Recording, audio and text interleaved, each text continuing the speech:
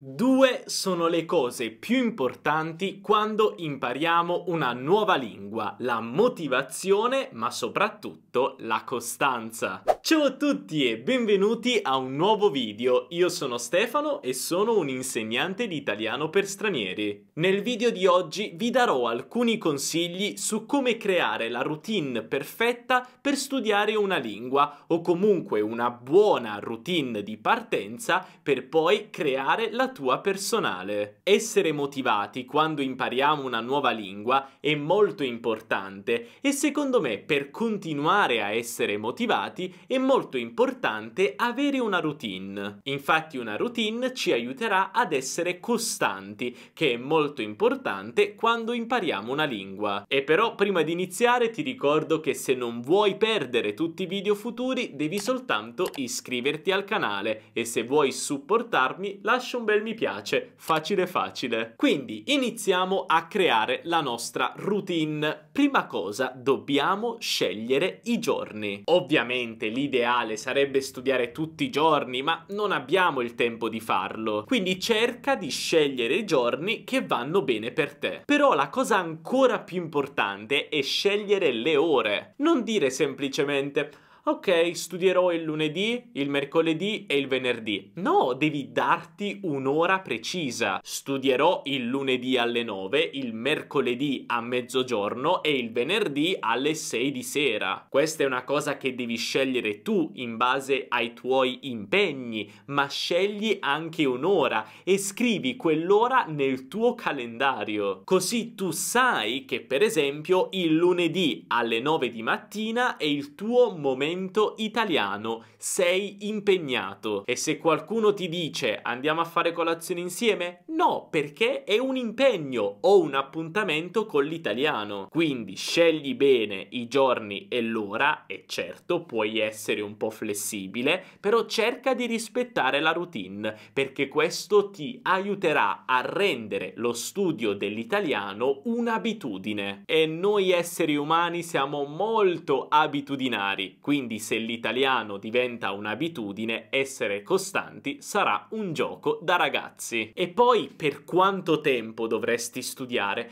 Non ti preoccupare, non è necessario studiare 3-4 ore al giorno. Se tu studi per 3, 4, 5 giorni alla settimana, anche 15, 20 minuti, mezz'ora al giorno vanno benissimo. Certo, se poi hai anche un'ora per studiare, ok, perfetto, ma non devi studiare così tanto tempo, anche perché è difficile per la nostra testa immagazzinare così tante informazioni in un solo giorno. Quindi se studi spesso durante la settimana, 20-30 minuti al giorno sono perfetti. E se vuoi creare una routine e sentirti super motivato a seguirla, allora devi assolutamente provare Busuu. Busuu è una piattaforma fantastica con più di 120 milioni di utenti in tutto il mondo per imparare fino a 14 lingue, tra cui l'italiano ovviamente. Busuu ti permetterà di migliorare facilmente la grammatica e il vocabolario con delle lezioni brevi ovunque ti trovi, ma soprattutto ti aiuterà a rimanere motivato e creare un piano di studio. Infatti, con la versione premium di Busuu potrai creare un piano di studio personalizzato. Vediamo subito come si crea. Prima di tutto, scegli il motivo per cui vuoi studiare l'italiano, per esempio divertirmi e conoscere la cultura. Poi decidiamo che livello vogliamo raggiungere, io direi B2. Poi scegli per quanto tempo vuoi studiare al giorno e fidati, 20 minuti vanno benissimo. Ora scegliamo i giorni, io direi lunedì, mercoledì,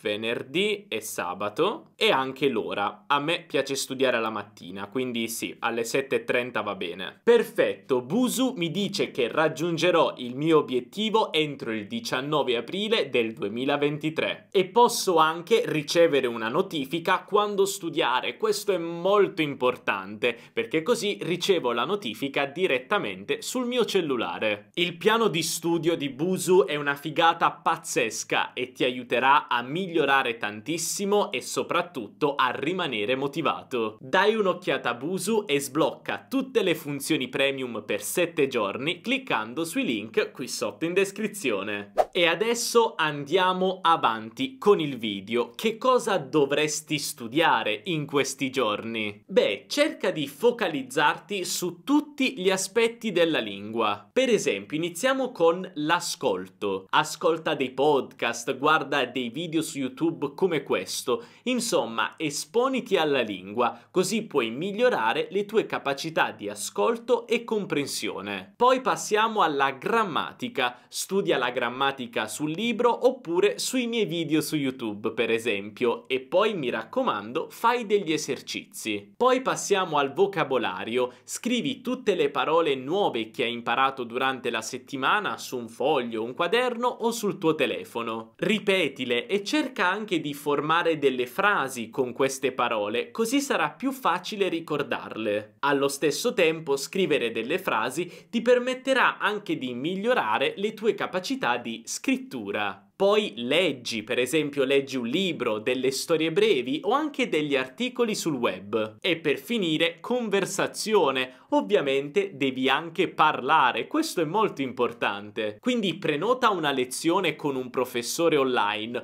oppure cerca dei partner linguistici. Questo ti aiuterà a mettere in pratica tutto quello che hai imparato durante la settimana. Un altro mio consiglio per la tua routine è anche includere un po' di divertimento.